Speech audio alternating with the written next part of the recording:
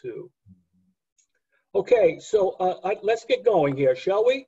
Okay, I want to thank and introduce K.L. Wombacher, the president and GM of the Hillsboro Hops.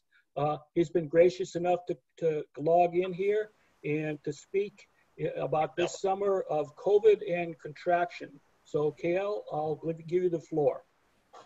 Sounds good. And Bob mentioned we have about 4 hours. So yeah. Appreciate the opportunity. This is a fun group to spend some time with, a bunch of huge baseball fans and people that know the game really well. As we're all aware, following media reports and everything else, the last 4 months has been pretty tough. Starting in March when everything hit, I think for us, we were just so thankful to be a short season team. I mean, we're always thankful to be a short season team, so we don't have to work as hard. But, having months to kind of figure this virus thing out, we figured, gosh, I can't imagine that as sports were getting canceled, we just couldn't imagine a scenario where the summer would be canceled. We kept thinking and planning for potentially a late start. Maybe instead of starting mid-June, we start early July, maybe even into August, and then we play into September. So we always felt until probably, late April, early May, we always felt that we were going to get some sort of season. Early on, the toughest thing was really just the unknown, and running parallel with the COVID stuff was the minor league baseball, Major League Baseball PBA agreement that was running concurrently to a lot of this stuff happening. And so, hey, Robert, can you mute your phone? You're cutting in and out there. Yeah, I think if everyone goes on mute, it might be a little better. Yeah.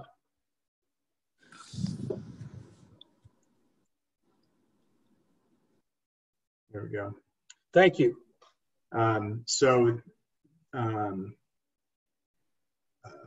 Lost my train of thought. So early on, it was really just kind of trying to plan for some resemblance of a season.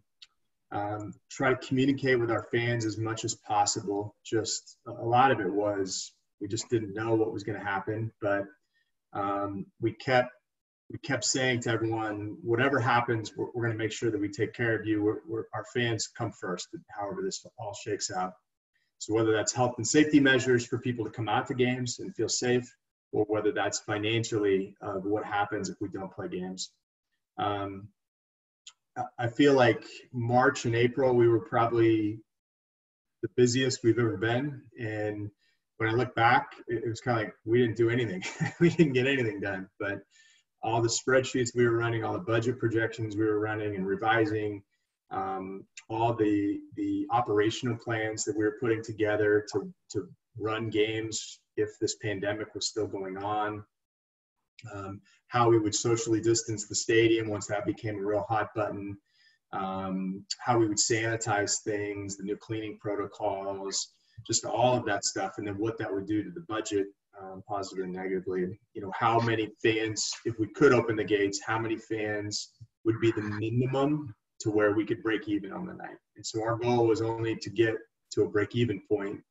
We knew we were going to lose money, but we just wanted to try to brace ourselves and not lose as much as possible. So early on, it was really just a lot of planning for what ifs. And, at this point, pretty much all those plans have been scrapped. So we didn't really have to execute any of them. And then as things went along, and then, and then you started to realize that Major League Players Association and MLB were not getting along. They were not seeing eye to eye on some major issues.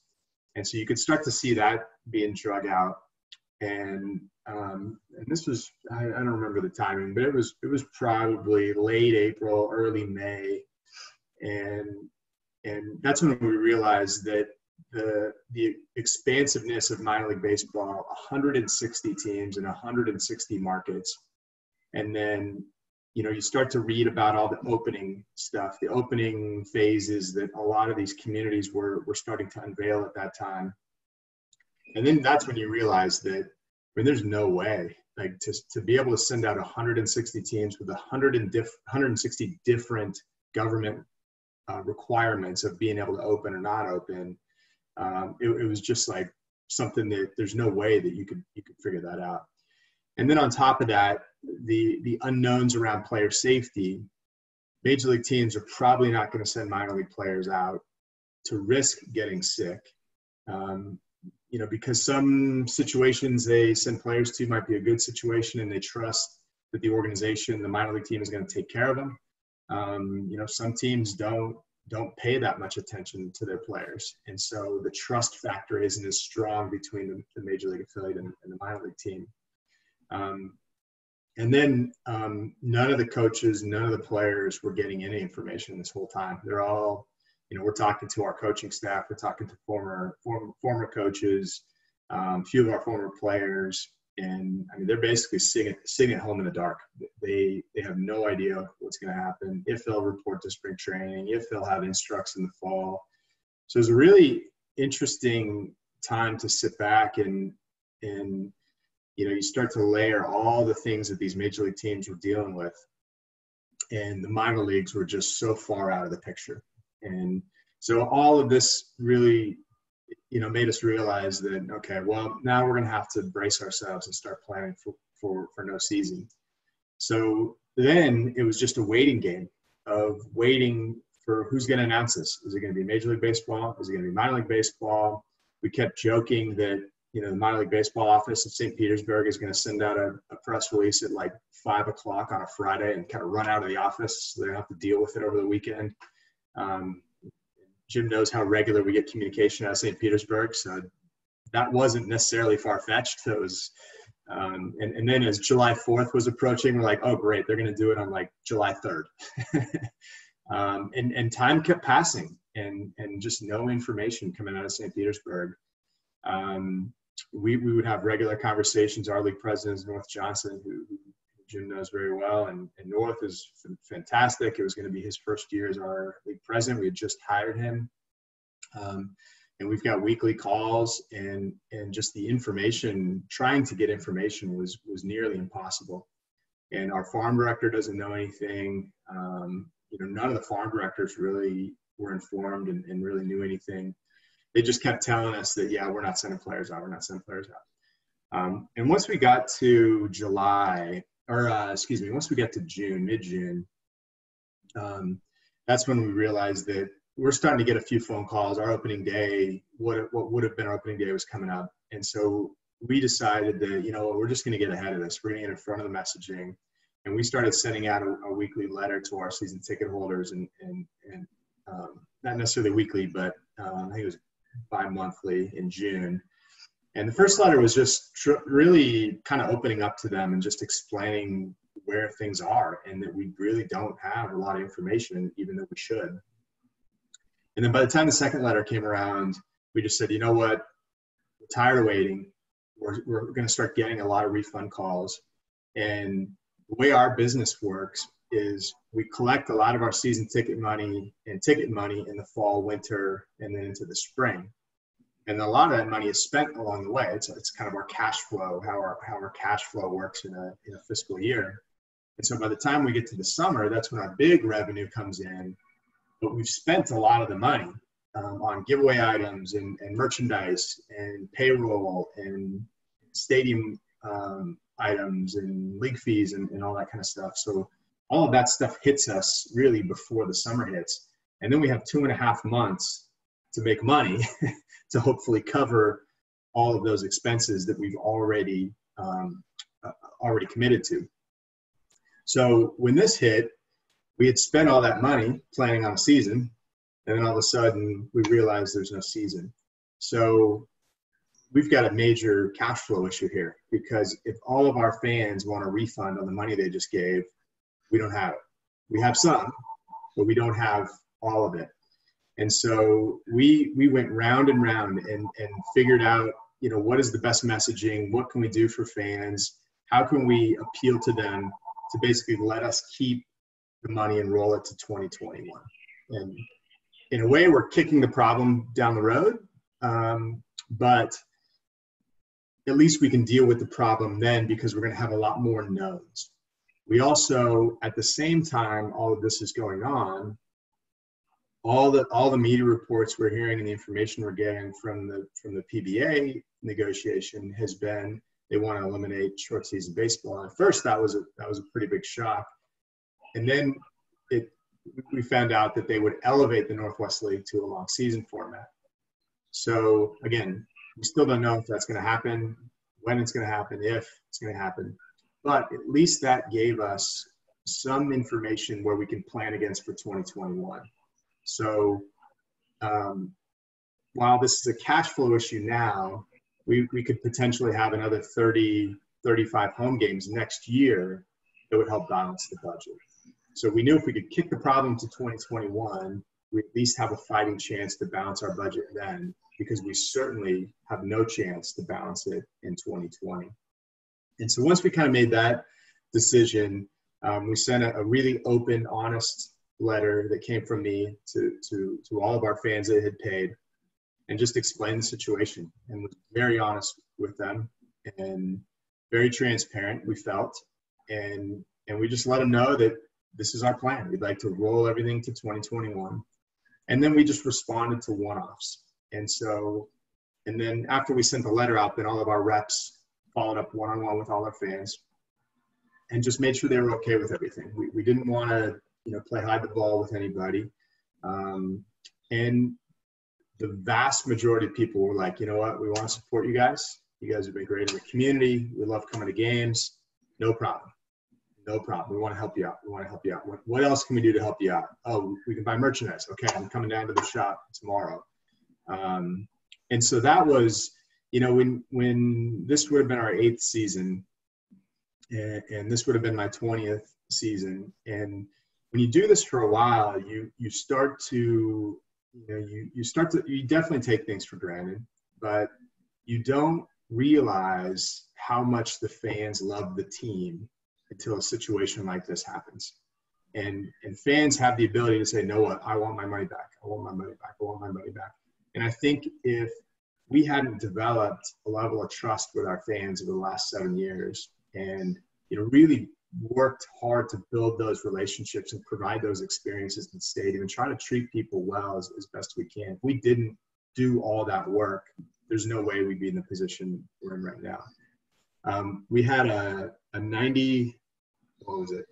It was a 4.6% refund rate. So 90, 4.6. So 95.4. Right?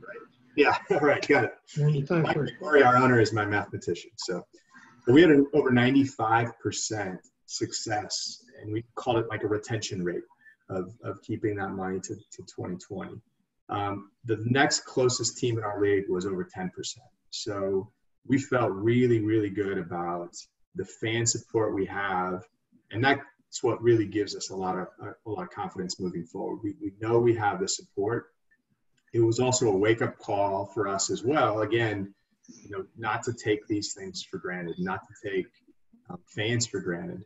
And what else can we do? We spent the last 2 weeks talking about what else can we do to improve our experience? What else can we do to improve our season ticket experience?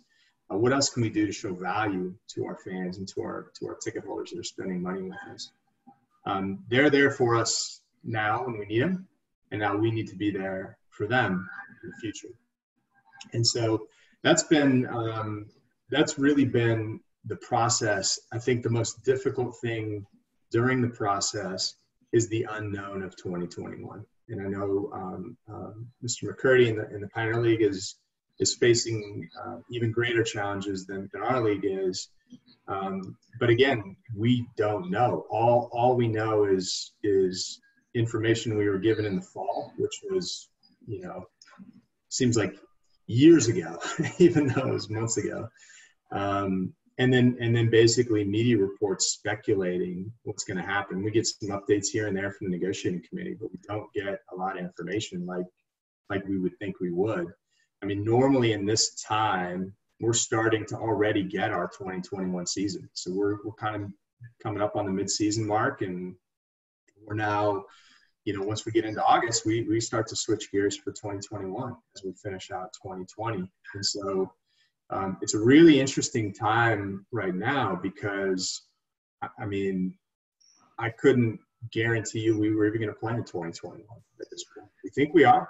And, you know, we think they'll get a new PBA done with Major League Baseball. But, you know, Major League Baseball could basically sit back and just let the agreement expire in October, September 15th. I don't know when it is, sometime in mid or end of September. So they could just let the agreement expire. And then it could even become a free-for-all at that point. Like, I mean, that's probably not going to happen, but, you know, you get to the point now, we haven't had an update from the PBA in about 2 months. And silence is deadly when it comes to stuff like this, because now your mind's spinning and everyone's mind is spinning because pretty much all of our livelihoods are based around this agreement for the most part. I mean, we'll all survive with or without it, obviously, but we've never had a moment like this where we don't know what's going to happen next season. We don't know what minor league baseball is going to look like.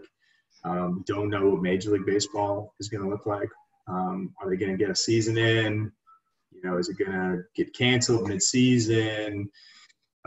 It's such a strange time to live through. When this all started, we about a week into it, after the shock of everything shutting down, we did a Zoom with our staff. We shut our office down. We did a Zoom with our staff, and we said, all right, this is going to be difficult. We have 3 options here. Anytime there's a crisis, you have 3 options. You can fight, you can flight, run away, or you can freeze. We're going to fight, and we're going to have a positive attitude every day. We're going to think about what we can do, not what we can't do. And that fighting mentality has been our mentality for the last 4 months now, I guess.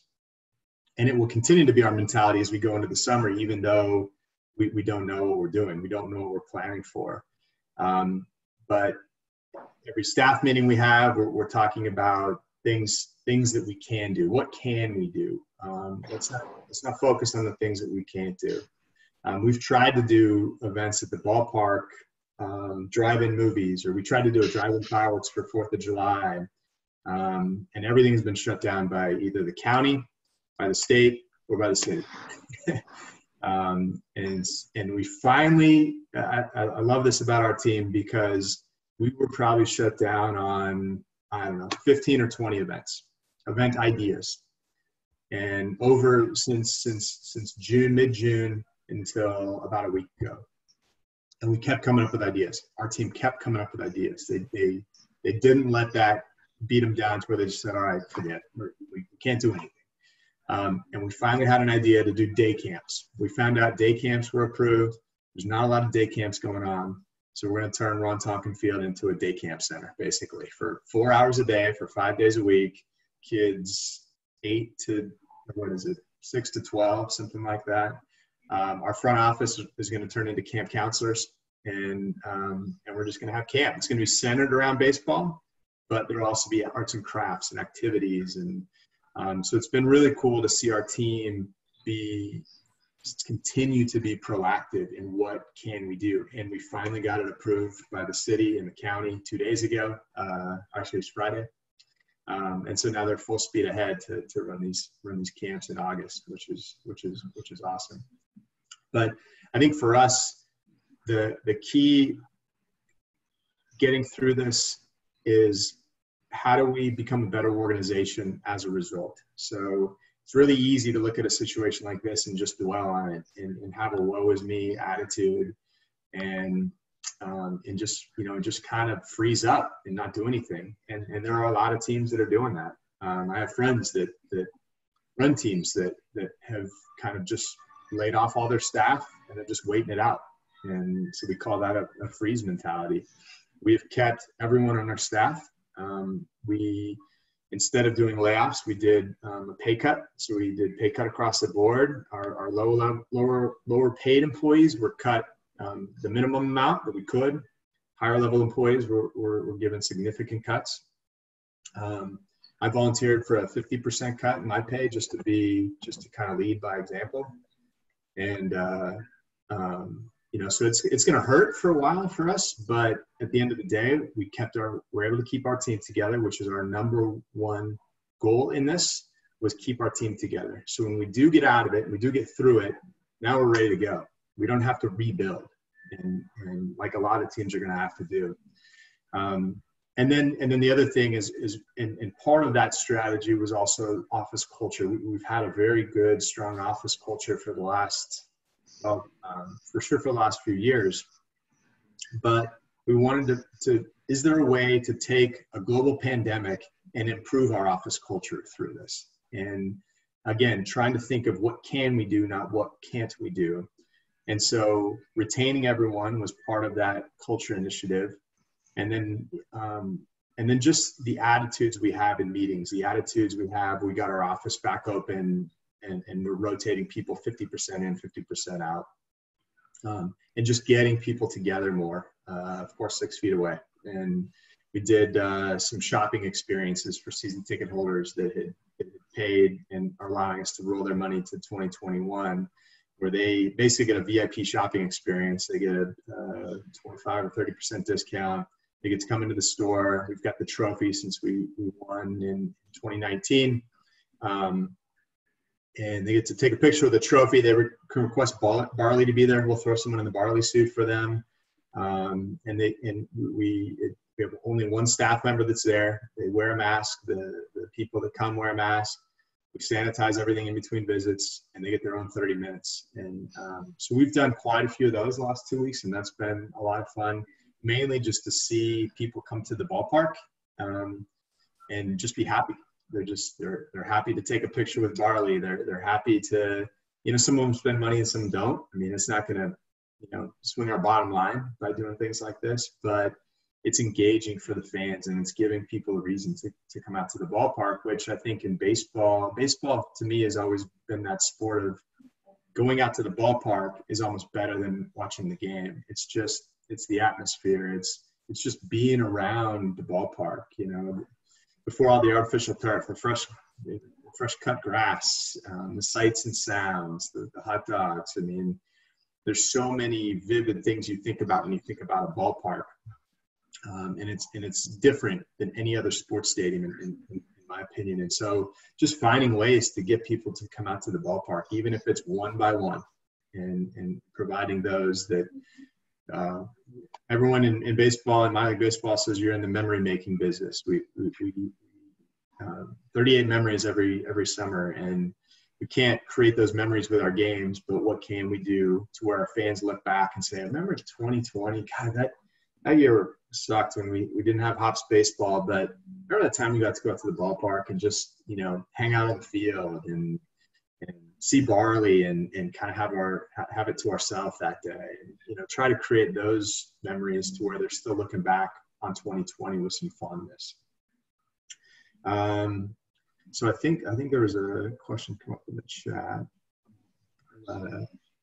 Is there another Northwest League team that's done something you envy or something you wish you'd done? No doubt. I think Pioneer League, which Jim is in, is a very strong league. Our league, in my opinion, is a very strong league. We have some amazing operators. Alan Benavides in Eugene wins tons of promotional awards. They call them golden bobbleheads. I would say one of the things that I thought was brilliant recently was the Durham Bulls. And they came out with a t-shirt just probably a week or two ago that said 2020, that's some bullshit, because they're the Durham Bulls, little Durham Bulls logo. And they sold thousands of shirts. And Mike Burling, who's been in Durham forever, he's a really good guy. I've known Mike for a while. And so I think from a most recent standpoint, they were the first to come out with something 2020 related. So it was very topical, top of mind, and resonated not with just their fans, but with so many different fans. And they were probably one of the only teams that could do that because of the movie Bull Durham. So many people know about the Durham Bulls. So I thought that was pretty funny. Perfect. Another one came in as well. How has the Latino promotion been received? Good logo. So we did part of a national effort with minor league baseball called the Copa de la Diversión, and it's really a drive to diversify fan bases. And they had all the stats of communities that have a certain percentage of Latinos, and then the stadium has hardly any. And so it was a very intentional, research-driven campaign that was to diversify the crowd. So the first year we did it, we took minor league baseball's advice, and we did the Lúpulos, which is Spanish for hops. Made sense to us, a bunch of English-speaking white guys.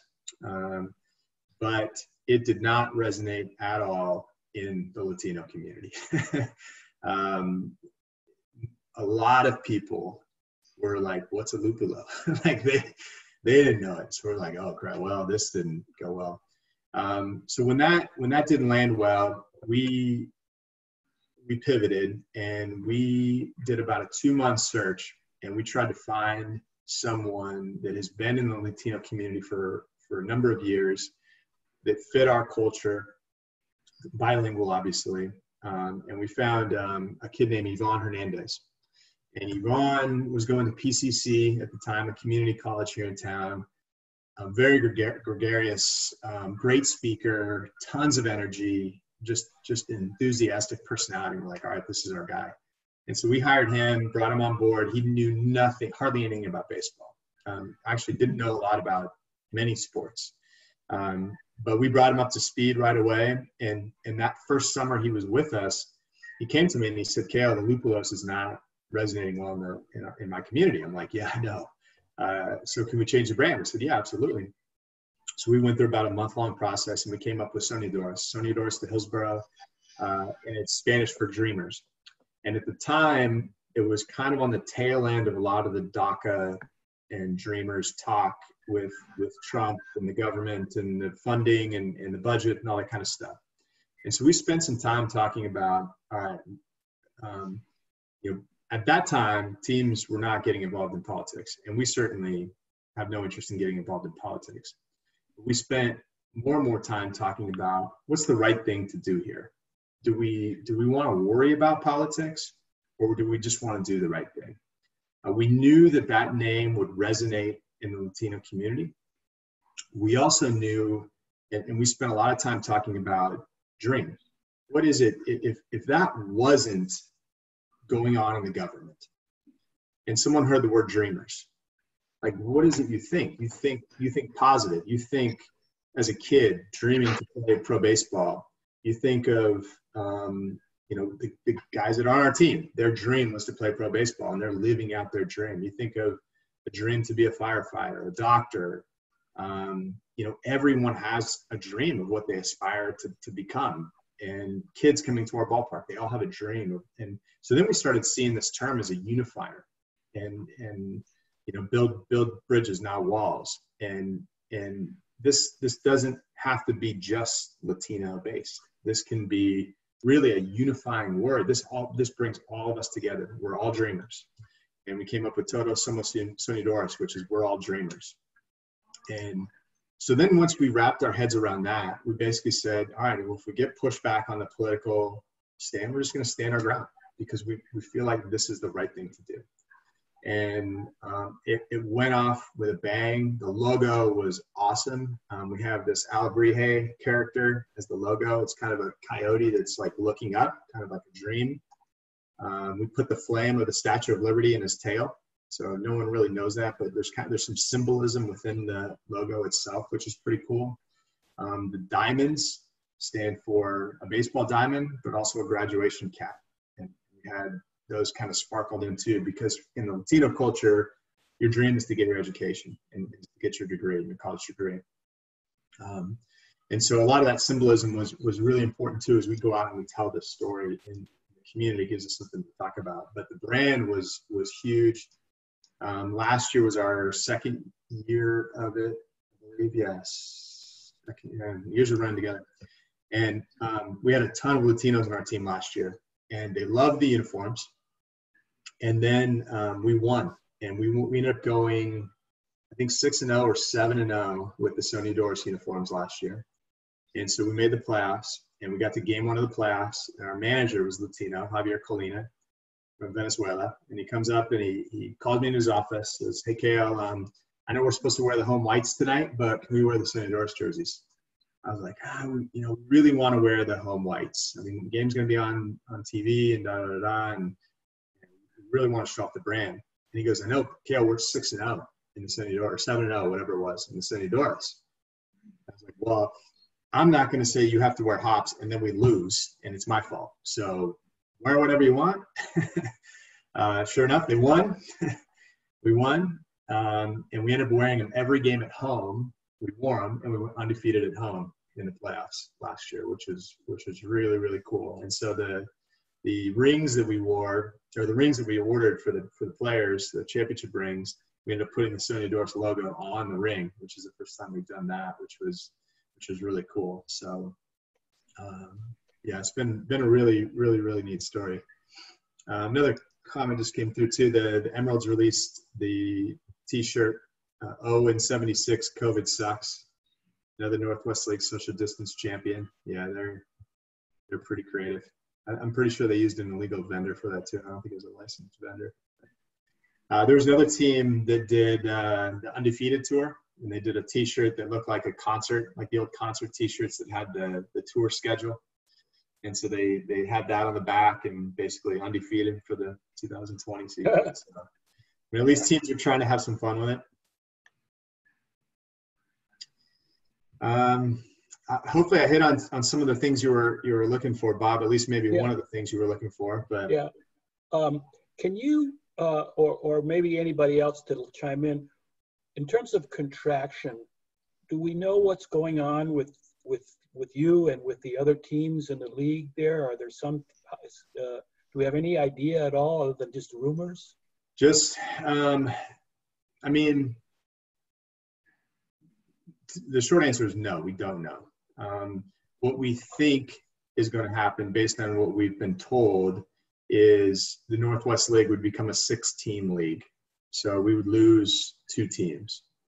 Again, the last information we had on what teams were in, what teams were out was back in the fall. And so ever since then, there's just rumors of what's going on. Back then, the teams were Tri-Cities and Salem. But, I mean, anyone's guess. I mean, Boise's been trying to build a new stadium forever. Boise's really the outlier in our travel market. So, if Major League Baseball is worried about travel on players and health and safety, which they say they are, I don't know why they would cut Boise and not Tri-Cities, because Tri-Cities is right in the middle, and they're a great travel partner for a lot of teams. They're also spending $2 million on their facility with building new batting cages and everything else, putting new lights last year. So a lot of it doesn't make a lot of sense, and a lot of what they tell us is important to them ends up not being the root of some of their decision making. So is it possible that a team now that might think that they're not going to be contracted, but financially are really struggling in the midst of this, that they end up folding, and maybe some of the other teams that were considering being contracted might be able to come back in if they have a more stable financial setup? I mean, I'm sure pretty much anything's possible at this point. I certainly don't have my pulse on the majority of minor league baseball, but my sense is every team's going to get to next year. I think every team did the rollover with money to 2021 for the most part. And so that's what's going to help them survive and get to 2021. I don't think any of the teams in minor league baseball will go bankrupt. A lot of them got the PPP, the payroll protection, which was a lifeline for us. I mean, at the time, we're running full payroll. We're trying to prep for a season because, again, this is March and we don't play till June, and we're thinking, oh, we're going to have a season. Like, I was Mr. Optimistic, and of course we're going to play. I mean, maybe we start a little bit late, but we're going to play. And so having that March and then into April and May, having basically April and May covered from a payroll standpoint was huge, because that gave us the time period to make decisions financially. And just about, I saw the report, I think it was like 120 teams got payroll protection, something like that. They are working on some more legislative issues right now in Congress, in DC, for either minor league baseball teams or just businesses in general that had their budgets affected and the financials affected. So I think there could be some more relief coming out for teams. But yeah, I think they'll all get through. I think Major League Baseball might be hoping that some teams go out of business to make their jobs easy. And that's another unfortunate thing, I think, with COVID and the timing of everything. I feel like minor league baseball was making some progress with fighting them on the contraction, and they're getting Congress involved, and Bernie Sanders is involved, and it was becoming very public, and Major League Baseball was looking very bad, and that was the whole strategy, obviously, with minor league baseball, to try to make them look terrible and kind of turn the public on. And that strategy might have worked, but once COVID happened, everyone's attention got shifted, and minor league baseball basically lost any leverage that they had, which was very little in the first place. It's terrible. I mean, I'm thankful that we haven't been on the contraction list, but then again, I mean, Major League Baseball could come back and wipe out the Northwest League completely. And it wouldn't necessarily surprise anyone, because there's not a lot of rhyme and reason to some of the things we've heard. There's, again, what they'll tell you doesn't line up with what they're actually doing. So, they talk about growing the game. Well, cutting 40 markets of minor league baseball, which is those fans' access to Major League Baseball, doesn't seem like you're trying to grow the game. Maybe that's just me. So again, I don't, that's what they're saying and what they're doing sometimes is two different things. I do think it was time to probably look at the model and say, is this the right model? And I think there needed to be greater accountability to minor league teams. And that's probably one point that I will agree with Major League Baseball. And I think we have a lot of facilities that just haven't been kept up. And they haven't been kept up because there's been very little accountability over the years. And there's no penalties, really. We're a member of a soccer league now through the Portland Timbers that were running their business operation, and seeing their facility standards and the penalties that they institute if you don't meet their facility standards, there's teeth behind it. In baseball, there really is no teeth. So, if your facility doesn't meet Major League standards, they'll just kind of give you a variance, and they just kind of kick the can down the road. And then after, again, you get to 5 years, 10 years, 15 years, 20 years, and all of a sudden you look at that facility and you're like, how did this happen?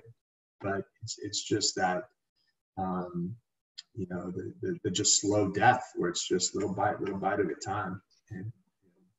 And so for me, when facility standards came up, I was like, okay, I agree with this. We need to take a look at facility standards again, bring them up to speed. I think the last time they were updated was like 90, it was in the 90s. And there's been minor modifications, but the game and the money is so different now than it was in 94, 96, whenever these last standards were. So, but never in our wildest mind did we think they would shop 40 teams. And hopefully there's a way to still battle out of that, but it doesn't look good.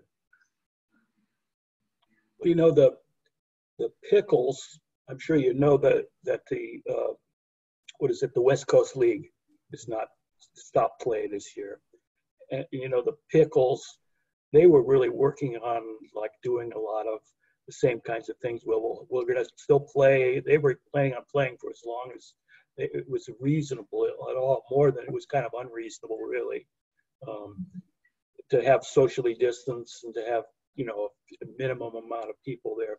But they organized like a small, now they call it the Wild West League, with like there's 4 teams playing, you know, there. It would seem like there's, if Major League Baseball, you could have an independent league, you know, in some ways, with enough facilities in some towns that had a lot of community support, you know. I mean, I got to think if you're having a nice summer, one of those nice summer nights in Missoula, where it's light until about 10 o'clock at night, and you really feel like, oh man, we're going to go to the ballpark tonight. You know, we're going to sit out the ballpark. I don't care if it's like a collegiate, I don't care if it's one of these aluminum bat leagues, you know. Yeah, I would go to see that baseball game, you know, after a while there.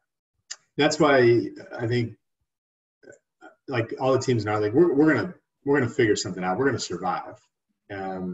You know, if we have to turn into an independent league, we'll do that. But that would certainly be an option for us. And it's a lot more expensive because now you're paying your players, where obviously Major League Baseball pays their players now. But you know, we're gonna be resilient. I mean, we've got a bunch of resilient operators in Northwest League. Other leagues like the Pioneer League with President McCurdy here and others. I mean, we got a lot of good operators in this game that they're going to figure it out. And you know, who knows? Maybe Major League Baseball comes in with these sweeping changes, and then a year from now, all the Major League owners are like, "What is this?" You know, and maybe they make a change at that commissioner spot, and we kind of go back to the drawing board. I mean, again, I think at this point, like anything is possible. It's so wide open. It's really a crazy time to be with a team, because there's a million different scenarios that could happen from here. Well, one thing I'm concerned about Northwest League going the long season, if they only have 6 teams, and I also heard it would be long, but not 144 games. It'd be 120 to 130. Still, you're playing each other 20 times. That would be a lot. But what I'm really concerned about is Eugene. So now college ball, okay, if there's long season, now they're going to have to start earlier. And who's going to have priority of scheduling of that ballpark? U of O. Yep. And then now I heard college wants to expand into June and July. That's going to make it worse. So. That's one, and they're working on that with the Ducks right now, and they're realizing that there's a good chance the Ducks are going to have priority. So I mean, they might be playing like 10 a.m. games, 11 a.m. games just to get the game in. Yeah, it's going to be a challenge for them. Concessions and stuff, because the M's can have beer, U of O can't, and different prices for popcorn and hot dogs and advertising on the outfield walls. There's a lot of stuff there. I really hate to see what's happened with the Pioneer League there, Jim. Man, this is terrible. A lot of history back to 1939 in that league. I hope it doesn't go away. We do not plan to go away. I want to echo the statement that KL made that we don't know what it's going to look like at this point in time, but we plan to be there. And you're right, started in 1939 and have a grand history. I will say that sometimes I read comments and maybe Baseball America or something about the Pioneer League stadiums, and want to point out that all of our stadiums have been built since the specs have been put into place and have been built to specs. We have a AAA stadium in Colorado Springs, which certainly meets the standards. The Billings ballpark was voted by Baseball Ballpark Digest, if I believe, as being the best facility in short seasons at one point. For 1 year, you've got the great Ogden Stadium, We got good Montana stadiums that have been built all down I-15. Idaho Falls has suites and the like. The Orem facility has been interesting, but it's on a college campus, and it's just a really nicely built facility. So all of ours meet the specs, and if we have, and I think KL is probably accurate, the major leagues will plan to increase those particular standards. I understand there were going to be eating facilities for players and various things, and we'll meet those if we're called upon to do so. Yeah, and I think to echo Jim's point there, I think that's the frustration that a lot of teams have is they keep talking about different facility standards, and so all of us are like, okay, bring it on. I mean, but give us a chance.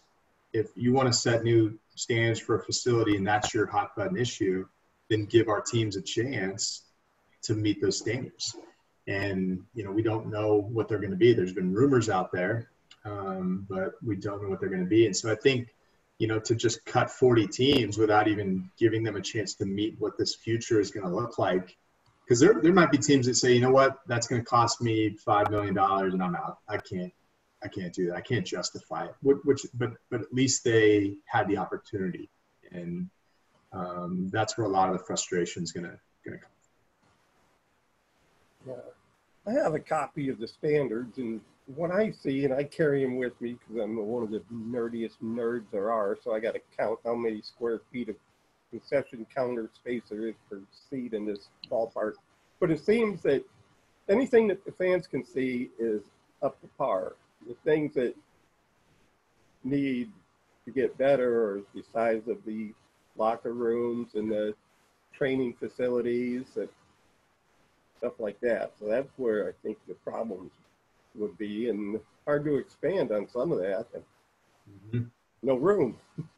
Yeah, that's going to be a challenge in a lot of ballparks. Like Vancouver, for example, old ballpark, Napa Daily Stadium, beautiful park to watch a game, but their player facilities are extremely inadequate. And they know that, and they're willing to make the investments that they need to, but it's going to be a major challenge. We did have a comment come in, which I thought was an interesting one. I believe low minor league hockey players are unsalaried. Would that be an option for maintaining minor league baseball? Possibly. I mean, I think, really you're seeing that with the Great West League or the West Coast League, the College Wood Bat Leagues. Those are amateur players. The low minor league hockey, to my knowledge, I haven't worked in that arena, but my knowledge is those are still amateur players, so that's why they're not getting paid. I think once you cross that threshold of being professional versus amateur, that's where the pay comes in. So for us, I think having the professional baseball has always been very, very important to our business and has been our differentiating factor. I mean, the difference between us and the Pickles, we're a professional team, they're an amateur team. And so to me, I think it's worth the investment to pay the players to have that professional label versus dropping down to an amateur league. But it's certainly, again, I think if we're not looking at all options, I can tell you, I think you can make more money at the College Wood Bat League. So, that wouldn't be so bad. But again, all options are on the table at this point. The key is keeping baseball in our communities. Jim mentioned earlier with the Pioneer League, and they're going to be there. His teams are going to be there, and we're going to find ways to bring fans out. So we just have a minute or two. What's the best possible scenario that you would like to see for us? Year? Yeah. For us personally? Uh-huh. What's a realistic, everything's kind of turned out well, what's the best scenario you could? I think I have spent 19 years avoiding long season baseball, not going to AAA or AA because I only wanted to work 38 games. Uh-huh. So it pains me to say this, but the best possible scenario is for us to move to a long season format, start in April, like the rest of the long season teams, and play a 65 to 70 game home season, so 140 games or so total. Remain an 8-team league, which we don't know if that's likely, but remain an 8-team league. To Bob's point about playing everyone so many times, we're going to play everyone so many times anyway with 8 teams. Bring that down to 6 teams. Now it's like, my gosh. But that gives us the best opportunity to make money. We have some pretty lofty goals and vision for what we do from a facility standpoint in the future, whether it's building a new facility or making major modifications to our existing facility, but spending 30, 50, 80 million dollars on a facility that would be privately financed. And we can do that even quicker with a long season format with more days to make money. It's hard to justify a $50 million project with 38 days to make money, 38 games. But now sort of we have 65 or 70, and we can build the right premium areas and suites and group spaces and bars and stuff like that. We feel like it pencils out pretty quickly. So, for us, it's long-term viability, and the greatest viability would come from a long season format. Thank you. It's 5 o'clock, so unless there's no more questions, I think we'll say thank you to everyone. KL especially, we very much appreciate your spending time with us. And if anyone has anything else there, if not, we will say goodbye. Thank you. Good job. Thank you. Yeah. Thank you, everybody. Great to see everyone. Thanks for having me. I really appreciate it. Yeah. Thank you, guys. Go Hawks. Yep. Thanks, Bob. Yeah. That's good. All right. So long, everybody. Okay. Bye-bye.